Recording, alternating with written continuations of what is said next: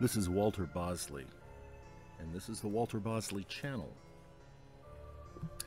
And I'm going to be doing a little series of discussions, specifically discussing my book, Secret Missions 2, The Lost Expedition of Sir Richard Francis Burton.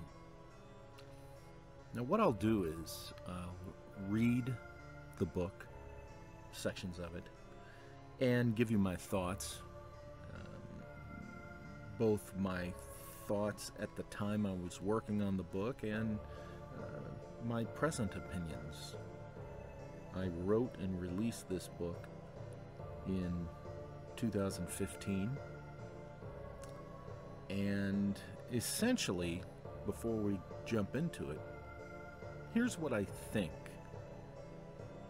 Now, the background is that Sir Richard Francis Burton was assigned as a consul in South America, Brazil specifically, for a few years in the late 1860s, and he spent much of his time doing personal research. And at the end of that particular assignment, he packed up the belongings, sent his wife back home to England, and he stayed in South America, during which time there remains a big missing period of time in Burton's life. Now, Sir Richard Francis Burton was a man who documented every little thing he did ad nauseum. But he rides off out of Argentina, Buenos Aires specifically, heads west into the wilderness, and isn't seen again until, well, roughly 5 months later in Peru, Lima, Peru. And he's in a tavern, having a few, if you know what I mean.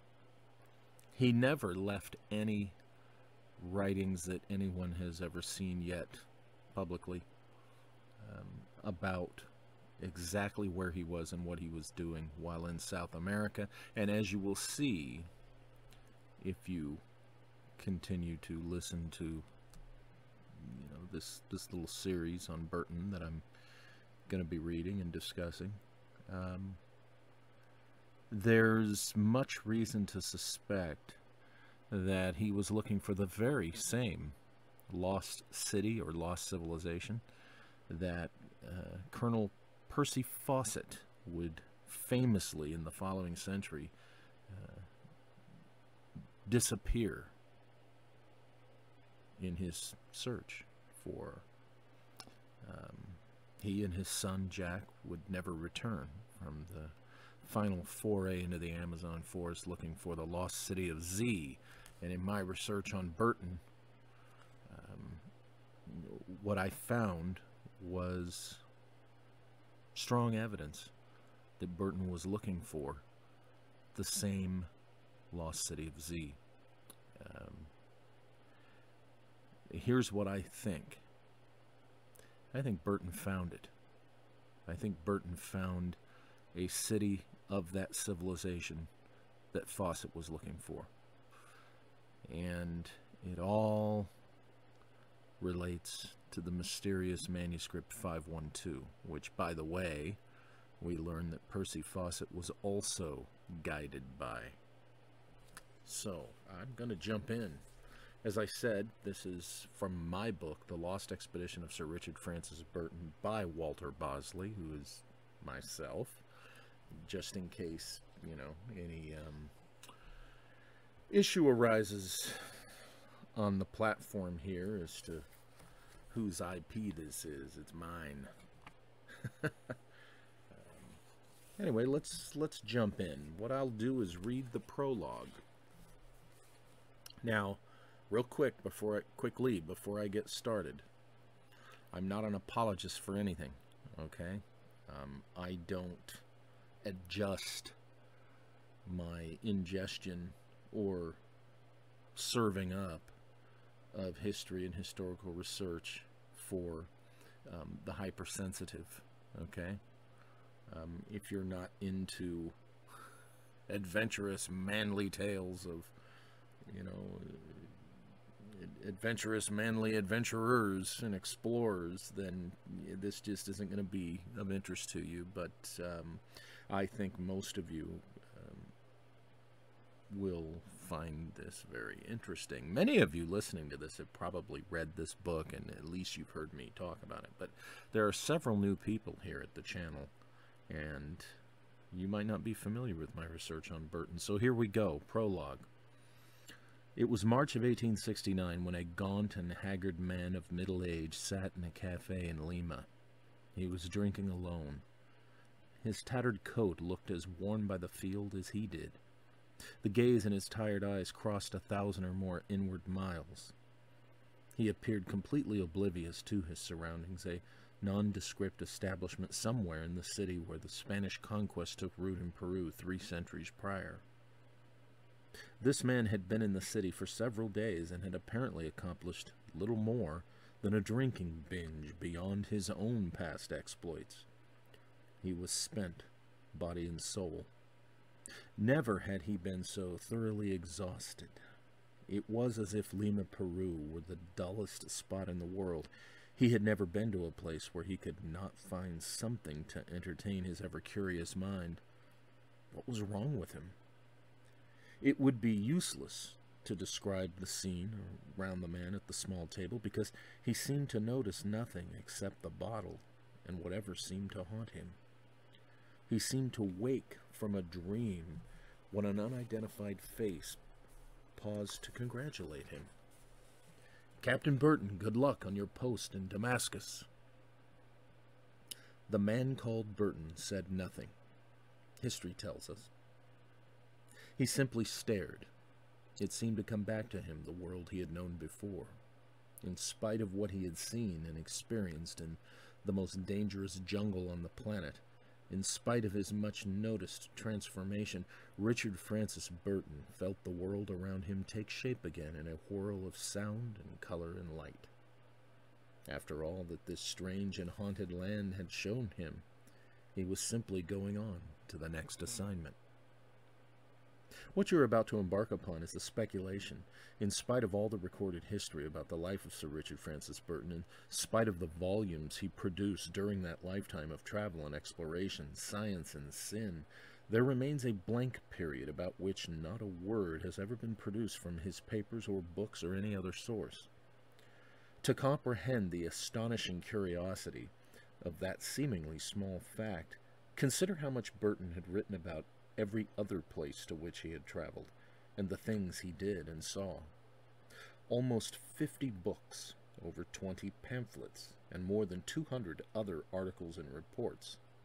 Burton even wrote a book about Bosley, his time in Utah, which his critics considered beyond even his usual love of detail. Burton was indeed a prolific writer of his geographic, archaeological, and anthropological exploits. He was a scientist who sought to expand human knowledge. Scientists publish their findings, they share their data, and Burton certainly did that. But Richard Francis Burton was more than a mere scientific technician. He was an officer in the legendary East India Company. He was a linguist extraordinaire. He was a spy, one of the greatest in the history of the profession for his ability to disguise himself and penetrate otherwise forbidden territory. Where other men, most men to be honest, were not suited to the field, Burton excelled in frontiers and in the wilds. He drank hard, tasted the female delights of every land he explored, and once took a spear through his face while fighting natives in Somaliland and lived to show off the scar. And most of all, he wrote about it. And that is the problem. Richard Francis Burton wrote profusely about everything he did, except 2 times, both in the Americas. The first instance was a conspicuous period of several weeks that he spent in the southern United States late in the year 1860, when war was looming. Burton, a British intelligence agent in Dixie just months before the U.S. Civil War, a war in which some wealthy aristocrats in England aided the Confederacy, suggests the obvious. The second and most curious blank space in his life is why this book was written. In the late 1860s, Richard Francis Burton was assigned as British consul to Brazil. He and his wife Isabel thrived there in spite of the bouts of illness and the rigors of a tropical environment. Burton wrote works about the local wars, and he wrote books of cultural interest. His time there documented just as all his travels and scientific work in the years prior to and after Brazil had been, except the period late in his South American assignment.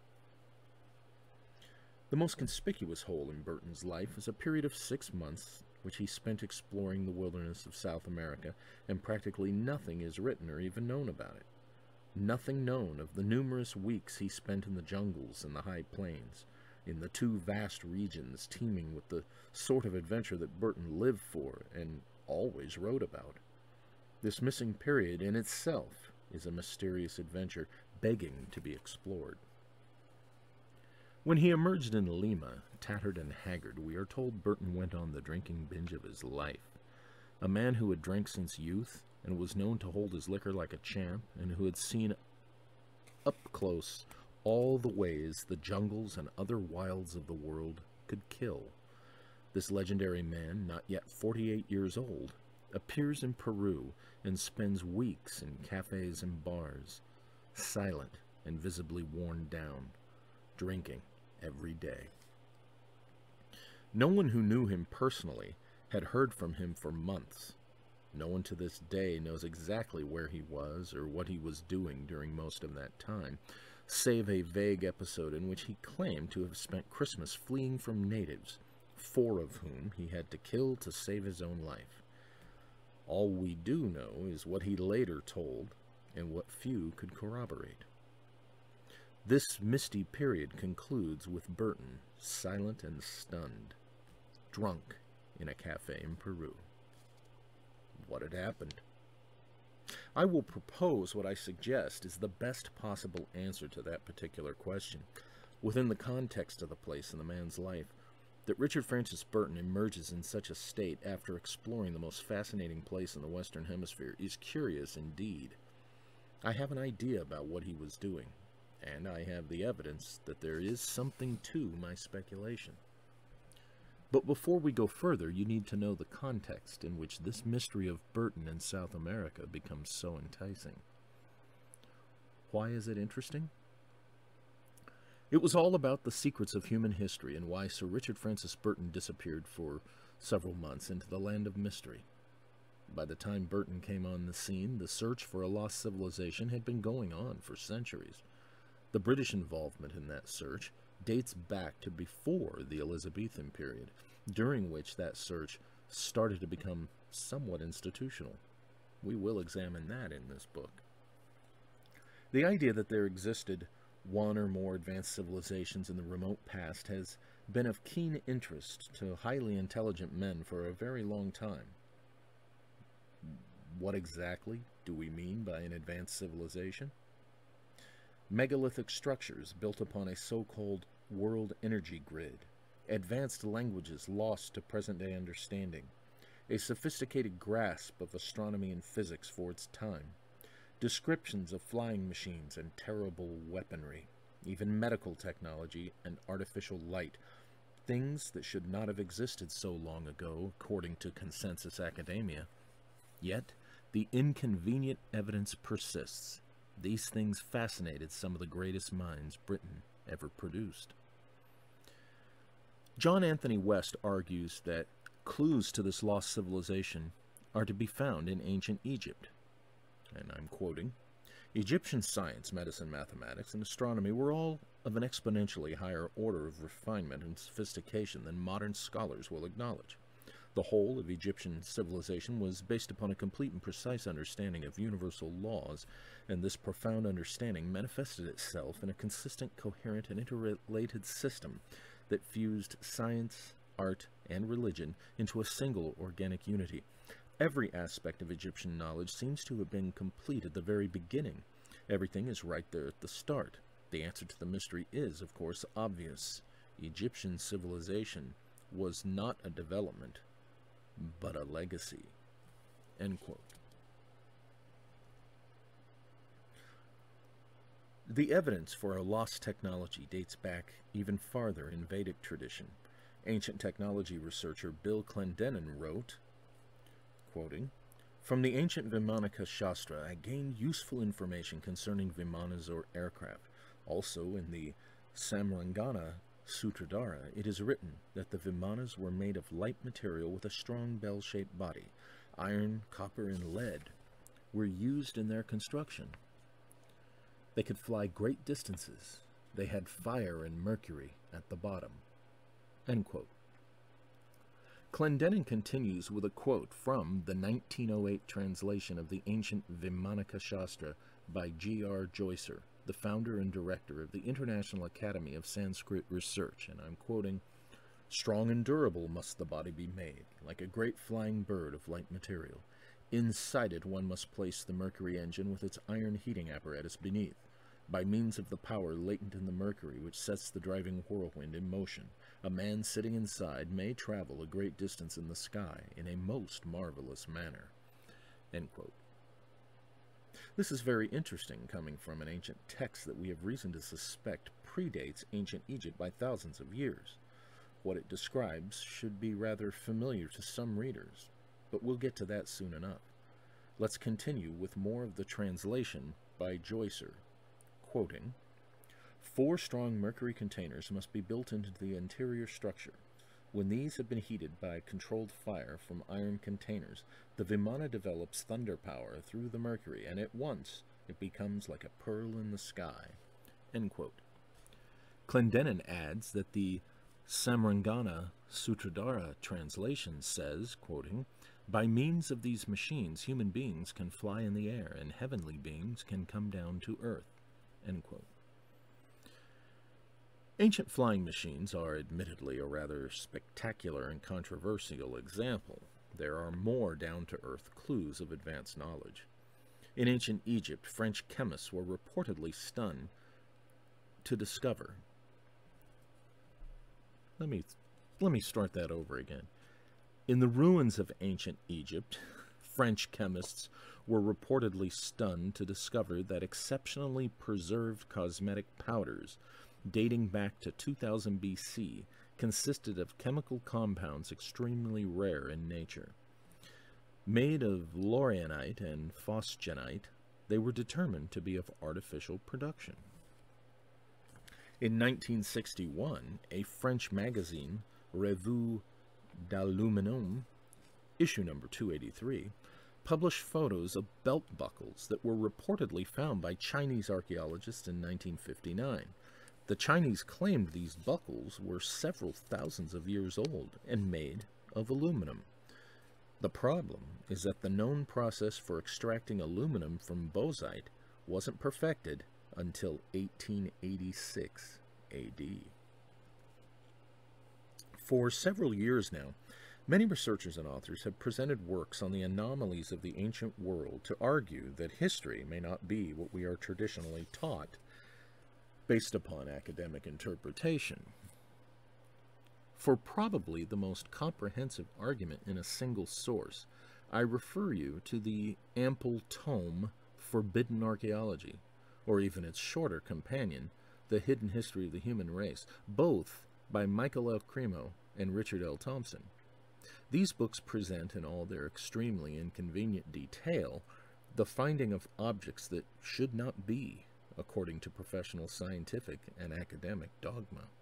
These books will put lead in the pencils of all enthusiasts of lost technology.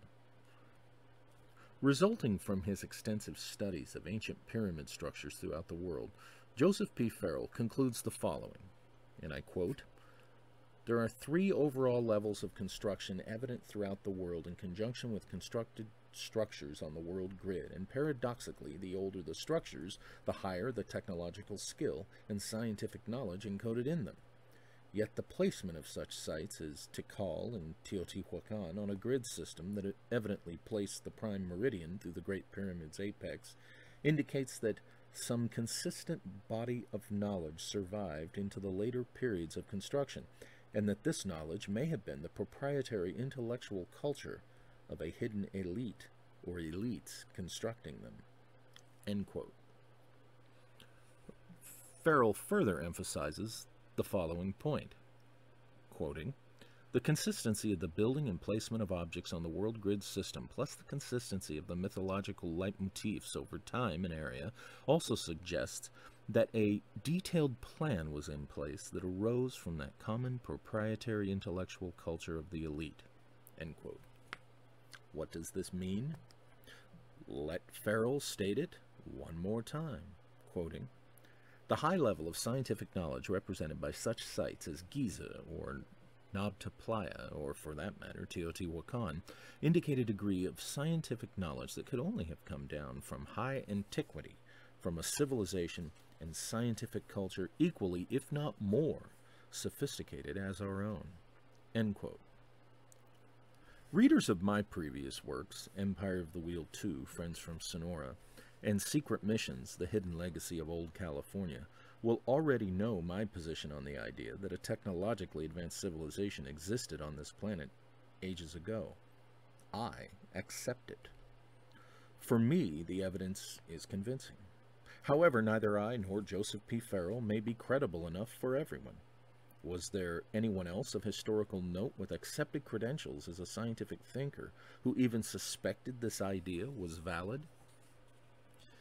I might point to Thomas Jefferson, who, resulting from his investigation into the curious mystery of weights and measures of medieval Britain, wrote the following, and I quote, "But a triple set of exact proportional representing weights, measures, and the things to be weighed and measured, and a relation so integral between weights and solid measures, must have been the result of design and scientific calculation, and not a mere coincidence of hazard.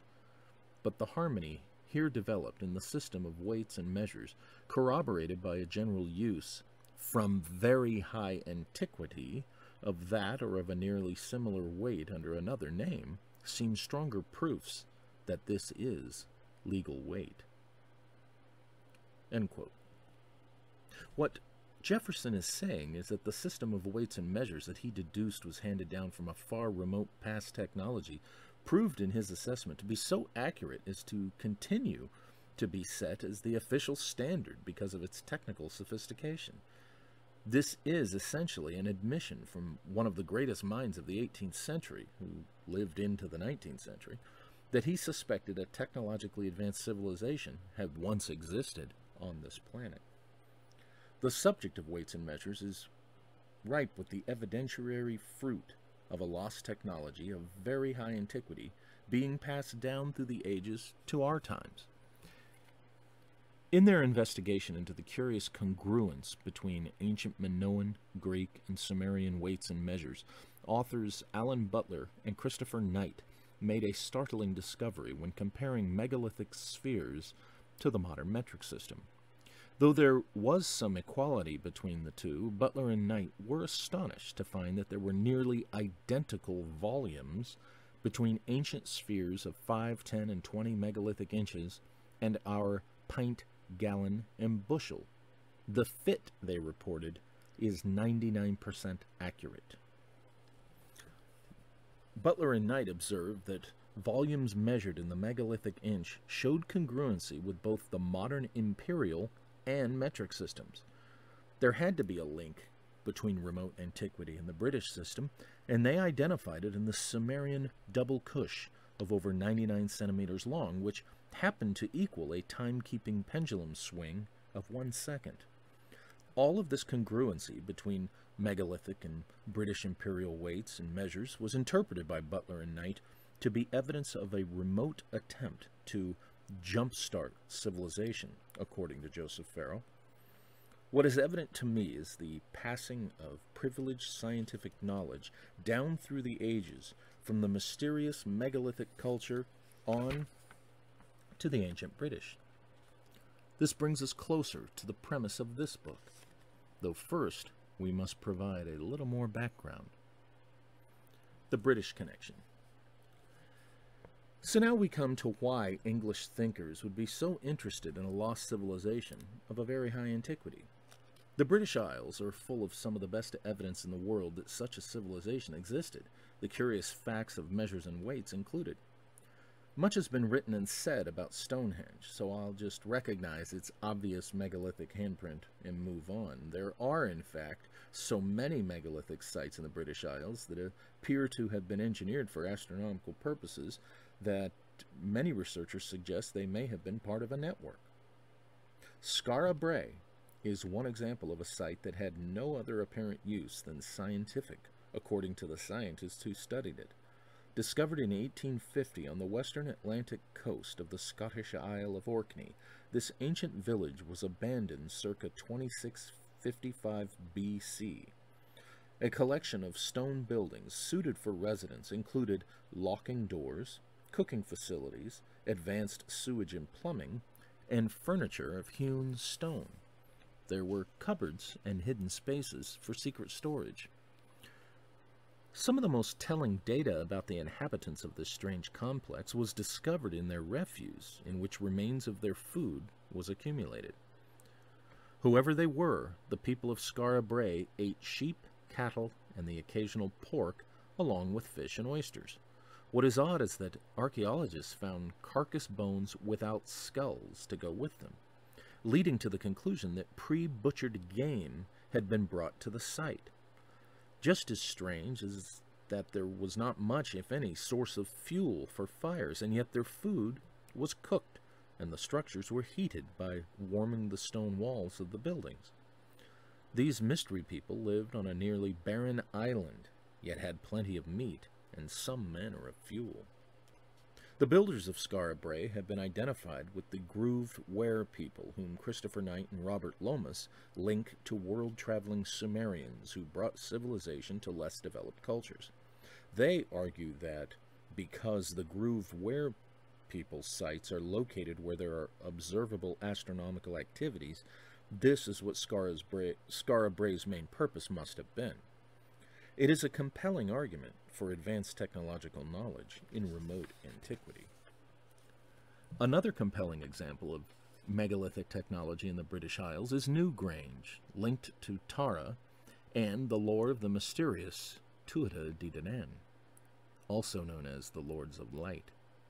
I have discussed the Tuatha relative to lost technology in Empire of the Wheel 3, The Nameless Ones, specifically relative to a round stone tower in Riverside, California, which I also point out has a strong British immigrant community in its history. The Tuatha are associated with legends of people from other worlds, a theme usually linked to those who bring advanced technologies to lesser developed cultures. Newgrange is described by Knight and Lomas as not so much a mound as it is a series of parabolic sections. Its most startling feature, the exterior wall of white quartz crystal that shines brilliantly in the sunlight. Built almost a millennia before the pyramids of Egypt, according to mainstream archaeology, mind you, Newgrange's construction incorporates almost 300,000 tons of stones. One feature of the site is a trio of chambers at the end of an almost 60-foot passageway through which, at the right times, the light of Venus beams to the back wall of the central chamber. This is the clue to its possible link to a lost civilization.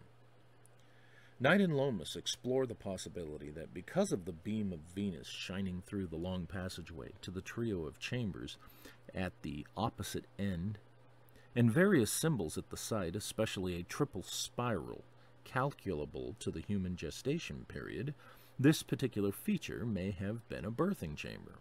They even suggest it was a birthing chamber associated with the legendary Watchers of the Book of Enoch. Before you dismiss that suggestion, consider the quote the authors reprint in their book. And I'm quoting, "And I went in till I drew night to a wall which is built of crystals and surrounded by tongues of fire, and it began to affright me. And I went into the tongues of fire, and drew night to a large house, which was built of crystals, and the walls of the house were like a tessellated floor of crystals, and its groundwork was of crystal. Its ceiling was like the path of the stars, and the lightnings in between them were fiery cherubim, and their heaven was as clear as water. A flaming fire surrounded the walls, and its portals blazed with fire. And I entered into that house, and it was hot as fire and cold as ice. There were no delights of life therein. Fear covered me, and trembling got hold upon me. And as I quaked and trembled, I fell upon my face." End quote.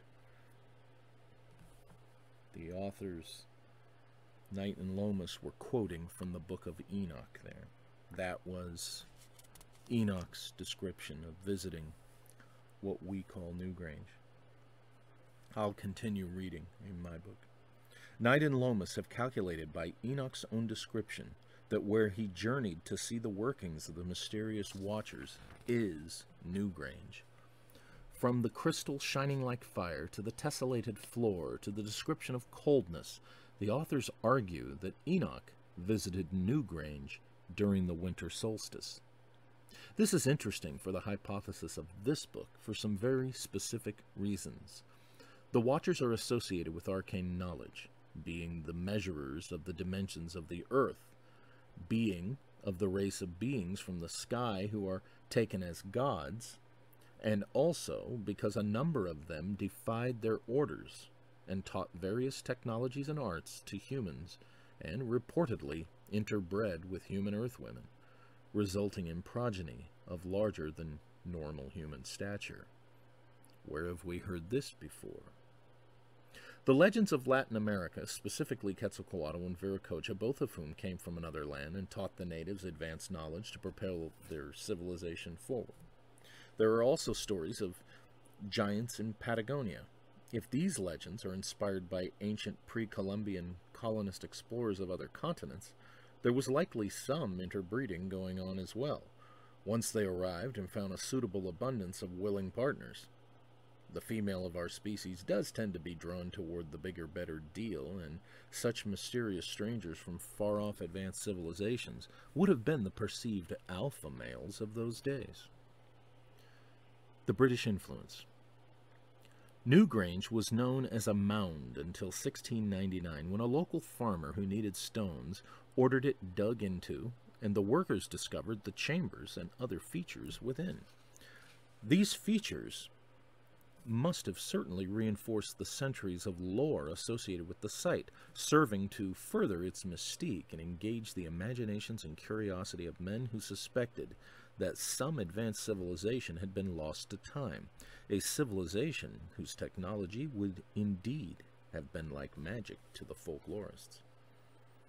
We will be discussing those men of curiosity soon enough, for they do factor in this investigation, but let's glance at yet another mysterious ancient feature that ties this lost civilization to the British Isles, and moved these men to the action discussed in later chapters: the Irish Round Towers. In my previously mentioned book, Empire of the Wheel 3, The Nameless Ones, I discussed the Round Towers, which have been associated with various ancient cultures and legends, including the Tuatha De Danann and even Atlantis. These stone towers are supposed to be built upon points of energy in the world grid from which they draw power. The exact use, which is an unanswered question. Whatever the answer may be, these towers have certainly inspired belief in them as evidence of a lost technology of very high antiquity. Henry O'Brien, the author of The Round Towers of Atlantis, explored various such possibilities, including an ancient East Indian race as being the Tuatha, whom he argues, due to the serpent symbolism, were the so-called snakes who were run out of Ireland, thus inspiring the legend of St. Patrick. This is quite interesting, for we have already discussed an ancient Hindu scripture describing in technical detail the flying machines of very remote antiquity. Now, here we have reason to suspect an ancient East Indian linked to Ireland. Imagine what the men curious about such ancient technology mysteries evident in Britain must have thought of this. Could it be part of the real reason England went to India? The point of discussing these three sites and considering any such site in the British Isles, or anywhere, is that something strange is going on. Evidence is piling up to suggest that human history is not what we're traditionally taught. In spite of the alleged linear development of civilization, it appears there might have already come and gone an advanced civilization now forgotten to us. Much has been written about this idea, so fortunately, we don't have to restate it here.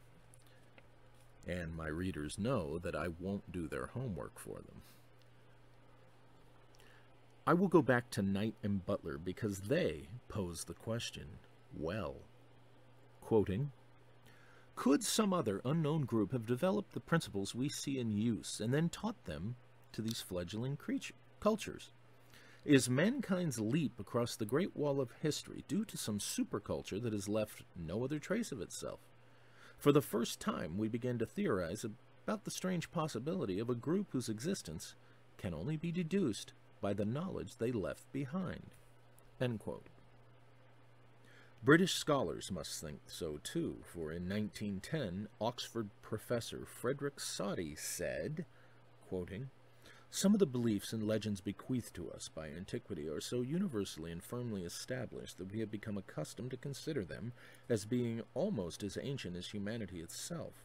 Nevertheless, we are tempted to inquire how far the fact that some of those beliefs and legends have so many features in common is due to chance, and whether the similarity between them may not point to the existence of an ancient, totally unknown, and unsuspected civilization of which all other traces have disappeared."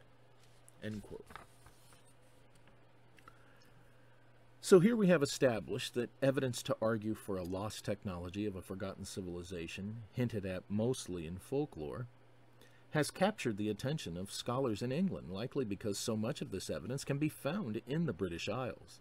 It is important to note that it doesn't matter what one thinks of this evidence or the idea of its source as discussed. The point of this investigation is to explore what motivated the expedition that left one of the world's greatest and toughest explorers in an alleged state of silent and drunken exhaustion. Megalithic structures and other evidence of lost knowledge can be found all over the world, but nowhere is it more clear and abundant than in South America. Present-day proponents of the idea of the lost civilization have taken notice of this as they inspect and analyze the ruins of now familiar places such as Cusco, Machu Picchu, and Tiahuanaco. But it was not so long ago that these places were either unknown or less was known about them than we can surmise today. There was a time when all of this represented a mystery as fantastic as Atlantis. Atlantis has been in the popular public psyche for well over a century, and its legend has been around for thousands of years. I doubt that anyone reading this book hasn't heard of Atlantis.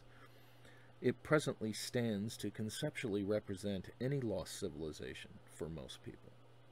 Searching for lost Atlantis isn't just the passionate hobby of weird history nerds, for there was a time when it occupied the serious attention of men of scientific inquiry. The historical search for Atlantis is what led these men to South America in the first place. Consider Olaf Rudbeck, a brilliant 17th century medical student whose ultimate passion became his theory that Atlantis was actually to be found in Scandinavia. Rudbeck has essentially been forgotten today. However, he was once a star. The author of Finding Atlantis, A True Story of Genius, Madness, and an Extraordinary Quest for a Lost World, David King, writes this of Rudbeck, quoting, "Olaf Rudbeck once cast a spell over his contemporaries. Rudbeck was greatly admired at the court of Louis XIV, proposed as a member of the Royal Society in London, and celebrated in cafes, salons, and academies. Avid readers were Leibniz, Montesquieu, and the famous skeptic Pierre Bayle. Even Sir Isaac Newton wrote to request a personal copy of the work." End quote. That work was Atlantica, published by the Uppsala Press in 1679, a multiple-volume wonder book which, as David King puts it, revolutionized the understanding of the ancient past. As Rudbeck's discoveries piled up, disgruntled colleagues attempted to sabotage his efforts. King writes, and I'm quoting, "From Mount Olympus to Valhalla, Rudbeck traced almost all Greek, Norse, and Egyptian traditions back to an original home in the far north." End quote. King calls Rudbeck the first of the modern hunters for lost wisdom. In spite of the treasures being brought back from the New World, specifically the volumes of gold and the discovery of Andean mines, not to mention the curious ruins which the natives even identified as a great mystery of a race predating themselves, Rudbeck still insisted on a northern setting for Atlantis. However, partly thanks to chroniclers such as Francisco Lopez de Gomara, in 1553 AD, the idea that the lost civilization's capital was to be found in the Americas grew in popularity among the men seeking it. With the popularity of Atlantica came high praise for Rudbeck. This is of particular interest to our story here, for as David King points out, the interest in Atlantis and lost civilization among British thinkers was enthusiastic. Quoting, "With Christopher Wren in the presidential chair, the Royal Society sent Rudbeck the following words: 'We are not able to admire enough the power of genius and the abundance of learning by which you uncover the secrets of the past.'" End quote. According to the records of the Royal Society, Olaf Rudbeck's theories on Atlantis were the subject of their gathered discussions 3 times in late 1681. In December of that year, Rudbeck was proposed for membership of the Royal Society by Cambridge University Regius Professor of Greek, Thomas Gale, and it was seconded by none other than Robert Hooke. According to King, Rudbeck wasn't interested.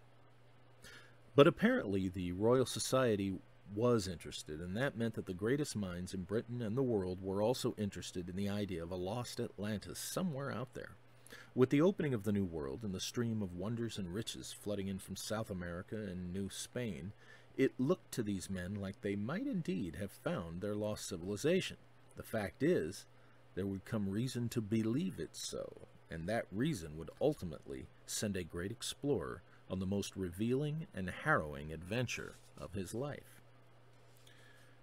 There is enough written elsewhere, including King's book on Rudbeck, for the reader to explore the historical trail of interest in locating the lost civilization, especially the search for Atlantis. Suffice it to say here that with the opening of the New World came an intensifying of that search. The New World made believers out of great minds of science and historical inquiry. During the span of the late 15th to the mid-19th centuries, the stage was being set for what many considered inevitable: the discovery of evidence that there once existed on this planet a civilization possessing advanced technology and scientific knowledge surpassing even that of the approaching 20th century. It was this belief that resulted in what I am convinced was a covert expedition to investigate the specific report of a city which the authorities involved suspected was at last the proof that a now forgotten civilization had indeed existed in the Americas and around the world. This was not merely an unknown native village, nor simply crumbling exaggerated ruins. This was the report of a city of extraordinary architecture, amid a milieu of astonishing tales of artificial lights, of an unknown written language, and of enigmatic statuary, of miles of man-made tunnels and endless supplies of gold and silver and other mineral riches, and of haunted halls and strange foundations, hinting at machinery long lost to time.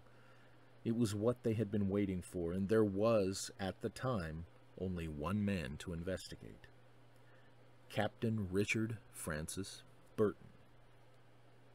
Thus do I propose the following. Burton was sent to South America as an agent of some group covertly embedded within the Royal Society on behalf of British intelligence. Point 1. Burton's mission in South America was to investigate 2 specific locations associated with a lost civilization. Point 2. Burton's reports remain classified to this day. Point 3. Burton's secret mission to South America led directly to the expedition and disappearance of Colonel Percy Fawcett. Yes, this is a book of speculations, big ones. But well before you reach the final page, you will have learned that there is enough upon which to hang these speculations to make them worthwhile. Before we address these bold assertions, let's find out why someone within the Royal Society would have been behind such an expedition, and why Richard Francis Burton was the man whom they sent.